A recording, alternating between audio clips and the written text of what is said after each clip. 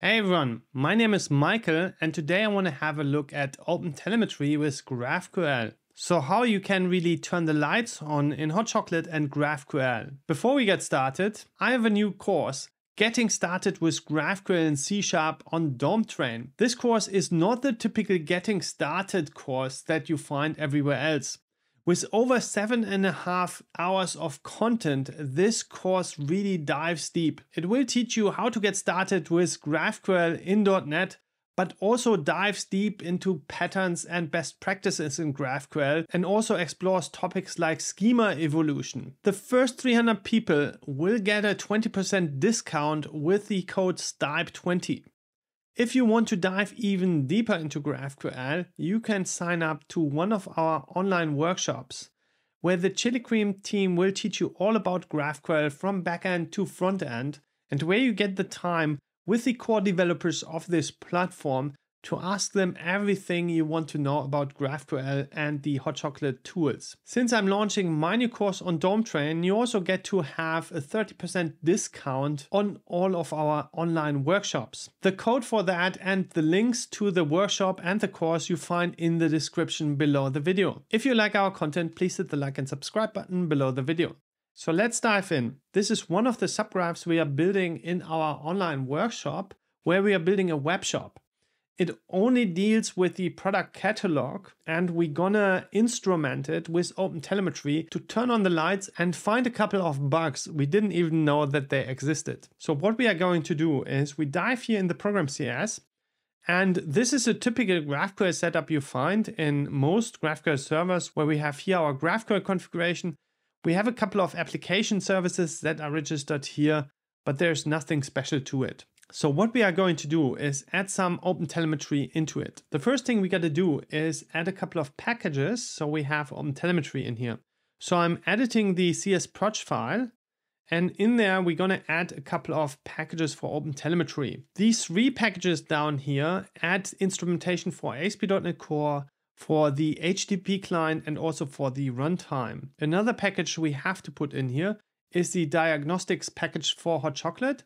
So let's actually chain that up here, and it's called hotchocolate.diagnostics, this guy here. And last but not least, we are using PostgreSQL here as the database. So we're gonna also add the npg SQL OpenTelemetry package. So let's just duplicate this line here and then say npg SQL OpenTelemetry, and we have version 8.03 for that. With that in place, let's go back to our program CS.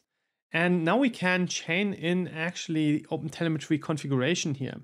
So the first thing we're going to do is set up OpenTelemetry. So we're going to say here builder.services add OpenTelemetry. Let's reformat that. And then we're going to chain in here with tracing. We're going to focus on tracing in this episode, because tracing gets you the most benefits at the beginning. Later on, metrics also make a lot of sense. But let's focus on one thing in this episode. So I'm adding here a configuration method. Let's quickly fix that up. And then we're gonna define what telemetry we wanna send to our OpenTelemetry backend. So in this case, I want to have the ASP.NET Core instrumentation, and then we want the HTTP client instrumentation. This guy actually tells you what outgoing connections you have on your HTTP client. It's very useful if you're running a gateway project. In our case, we actually don't have a client, but I'm always putting it in. And then we also have here the Hot Chocolate instrumentation. So we're going to put that also in. And last but not least, we put npg SQL in. So we're going to say npg SQL, and that puts in the npg SQL driver instrumentation. So with this setup, we have the OpenTelemetry part configured, but we also have to configure up here the instrumentation, because we are by default not putting spans around the execution. So you can do that by saying add instrumentation, and that will put OpenTelemetry spans all around important parts of the GraphQL execution. So with this setup, we have OpenTelemetry configured. We're going to push that OpenTelemetry data to Banana Cakepop and use that to visualize it. Banana Cakepop gives you a unique view on OpenTelemetry data for GraphQL. So let's configure that quickly. I'm just running here my project. Then we get here our endpoint. Let's go actually to banana cake pop. So on the GraphQL route, you find banana cake pop. We can actually sign in here. And I'm doing that. You can either click down here or here. So we're going to create here an organization account to store our telemetry data. And this is actually free. So let's quickly set that up. I'm calling that YouTube. And then we're going to create that. So here's my organization. So I can select that. It asks me if I allow redirects to my local address here. And I'm saying yes. And that means I can now sign in with my local banana cake pop instance and sync all the data to my local instance. So with that, we can create here a new API. And this API is which covers all our OpenTelemetry data. So we call that the catalog API. And then it asks us which API type we prefer here.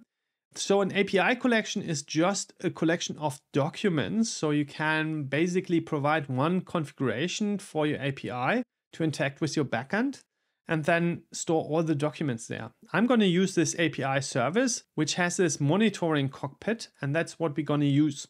So I'm saying here, okay. And then we can configure the connection settings. You can skip over that. In my case, we're going to configure it.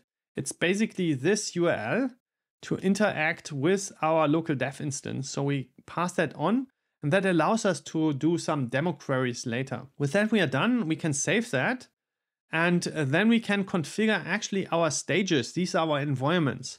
So I want to have two environments. So I take the default setup here, which has a dev stage and a prod stage. So let's apply that. And then you can see here's our API. We don't have any requests yet, so there's no telemetry data. So let's head back to Rider. We actually need one more package. So I'm going here on my project and we're going to edit it. So I'm saying edit a project file. And then we're going to add here another package reference. This time we are adding the banana cake pop services, this guy here. And we are taking the last version of it, banana cake pop services 3.2.0. And with that, we can go back to our program CS here, and then we can chain that in. So we want to have the banana cake pop services. We want to also configure it. And here we're going to provide the API ID. We need to provide an API key, and we also have to provide a stage. So that's a stage where the telemetry data is coming from. So the API ID you can actually grab from Banana Cake Pop. It's this guy here. But there's also a way to just get all of these API and API key from the console. And for that, we're going to use a tool called Barista. And Barista is basically the person who makes the coffee or the hot chocolate in a coffee shop. And that is our tooling that we have to orchestrate all of this. So we're going to install a new .NET tooling. For that, we have to create a new tool manifest. And then we're going to install here .NET tool install Barista. And with that in place, we can use Barista to, for instance, list our API. Before we actually can use Barista, we got to log in. So we run Barista login. This will pull up here the sign-in page for Banana Cake Pop.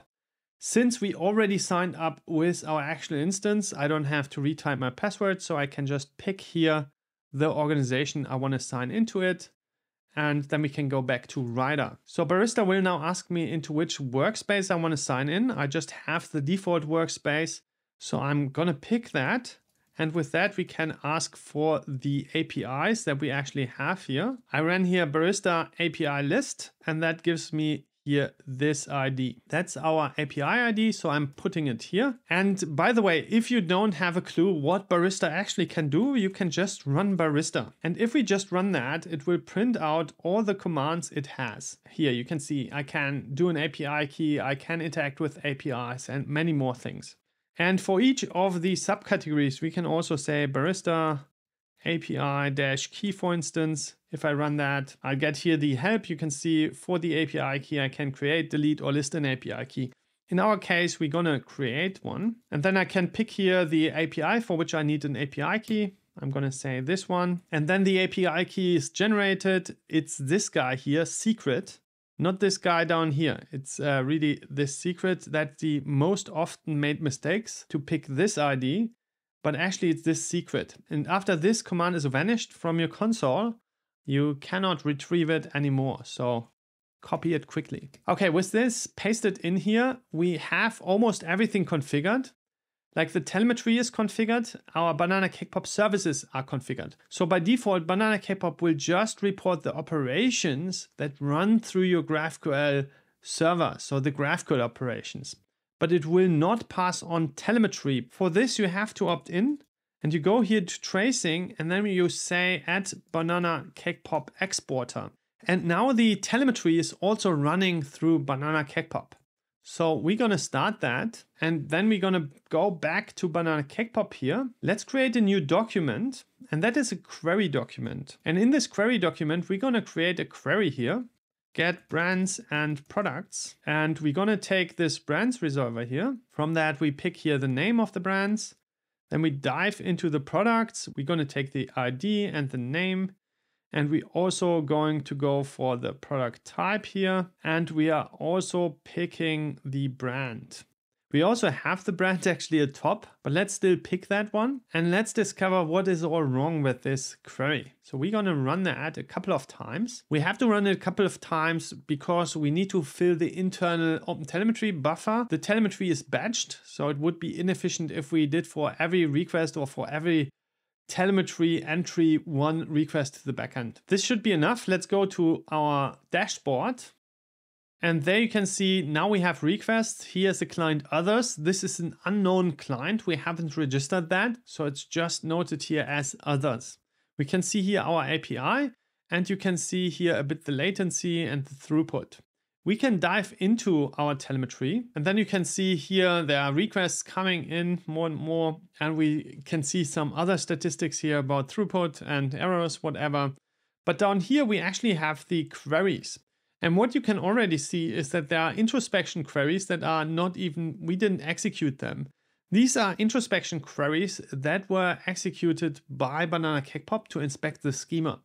This is the query that we actually did. We can dive into that. And now we get the telemetry for this particular request. You can also see this is a latency distribution across this particular request.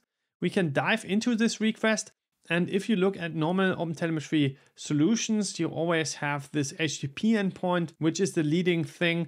But in our case, we identify the GraphQL request around it, even if it's persisted queries or whatnot. And it's very easy to spot here errors. So what we can already see is this is our GraphQL request. We can also dive into that. We're not sending in the GraphQL document over the telemetry data. We're actually uploading that separately. So you also have just an overview of the requests that are going through your system. And we are linking these with the telemetry data. Apart from that, we have here our resolvers. This is the brands resolver that is calling the database. But we also can see a lot of other resolvers. For instance, the product resolver. You don't see a database entry down here because that is using a data loader down here. You can see the data loader, and that is using the catalog DB. So all these resolvers, which are async resolvers, are actually using this data loader down here to fetch the data. What I also can see here is that the name field of brands is actually an async field, which is strange and would actually make this resolver a lot slower. Apart from that, we can go down here and we can see we are fetching brand. And actually this is using another two data calls with the brand by ID data loader, which is strange because we already have the data for this particular brand right at the top here. So we are doing unnecessary database calls, and we're going to fix that. Let's actually make this request more efficient. So we know this is kind of strange. And also that we fetch data for this guy here is kind of strange. This adds another 2 milliseconds onto our request. So we're going to reduce that. Let's go back to Rider and let's first look at our brands model.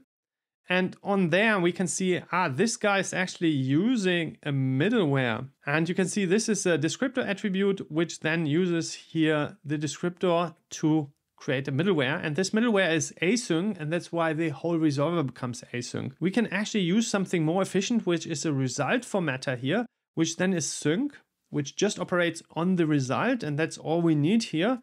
And that allows us to fold in this resolver in its parent, which is much faster from the execution. So let me quickly do that. So I've rewritten that to a result formatter here, which is an optimization, so there's no async anymore involved. So we are done with this. And the second part was actually that we resolved the brands, although we already had the brands at top. So how that works is that we have the brands queries here, And the brands queries are actually using here our business layer to get the brands, these guys here. And from the product, when we get brands, we are actually using also the business layer. Let's go to the product. So in the product, you can see down here, that is where we get the brand for the product. And that uses actually this data loader up here. So the brand by ID data loader. So this is all in the same business layer located. So we can actually update this guy here, the get brands, which sits on the top. And then we just capture the page that we have here, the page of brands. And with that captured, we can just pre-fill our data loader. So we provide here the data loader with the brand that we have now in memory already, and with the key how to fetch this brand. And with that, the data loader cache is pre-initialized, and all the resolvers in the whole query can now participate of this cache. So let's rerun that. I'm going here back to the query and we're gonna rerun that. And again, we are filling our buffer here. Okay, that should be enough. Let's go here to the catalog API and you can see there are requests now coming in. And we again pick here our brands and products query. And then we're gonna dive in and I already see the change here. Like we have still products here, which is enqueuing. Then we have down here the dispatch to our data loader to fetch all the products in one go. And then you can see down here this span to fetch the brand is now a lot smaller because we are just reusing the cache of the data loader. And when I look down here, it's now just one database call that we're gonna do, and that is with the product type by ID data loader.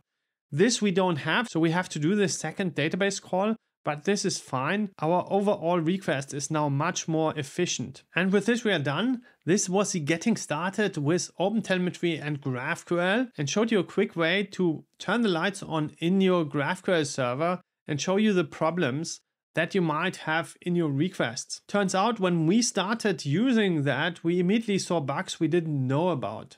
So try it out and push your data to Banana Cakepop and have this integrated dashboard. I'm going to show more around OpenTelemetry with metrics, and also for subscription we have a special dashboard to show you really what is active on your subscription system with Hot Chocolate 14. But we're going to dive into that in another episode. Please help our open source project by giving us a star on GitHub. This is the easiest way to help any open source project. So star the open source projects that you are using. And with that, I'm out.